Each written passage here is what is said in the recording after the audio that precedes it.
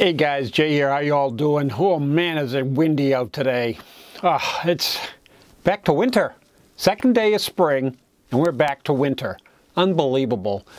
Got a mail day today. A few things that I picked up on eBay. Extremely cheap, like $1. So I'm looking forward to checking out to see what I got. And come on along, let's take a look.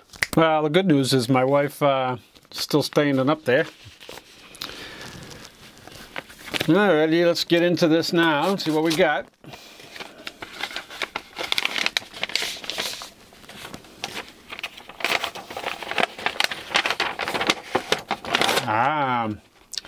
This is my first Allen and Ginter card. This is Whitey Ford. I got this idea from Mike O. I had seen that he had got Whitey Ford's autograph, and Whitey's getting up there. And I know he charges a fee, so we'll go ahead and save some money up and send an autograph off before it's too late. So very nice looking card. See what happens. Let's see, second one here.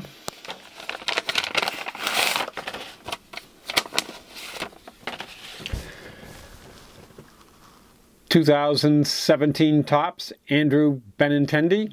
I think I paid $1 for this. Great prospect for the Red Sox. Looks like he's going to be, he's having a good spring training, it looks like. So I'm looking forward to having him have a great year. Let's hope so. This package I'm going to have to really tear into, so I'll probably end up editing this. Boy, he put in a lot of tape. Man, oh man. Alrighty. Got to be a trick to this somehow. Well, it looks like he sealed it. Jeez. Nobody's going to get into this or steal it, huh? All right. This is the third envelope. Unbelievable. Fourth envelope. Holy mackerel. I didn't buy these, did I? Must have. Tom Brady.